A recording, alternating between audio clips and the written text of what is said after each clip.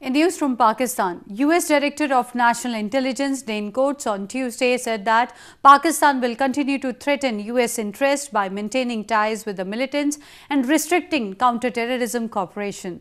The remarks come amid ongoing strains and ties between the Washington and Islamabad.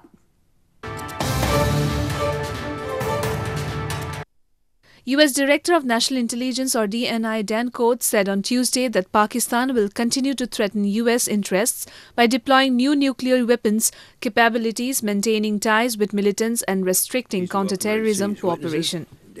He made the remarks while testifying before the powerful Senate Armed Services Committee on Worldwide Threats in Washington, D.C.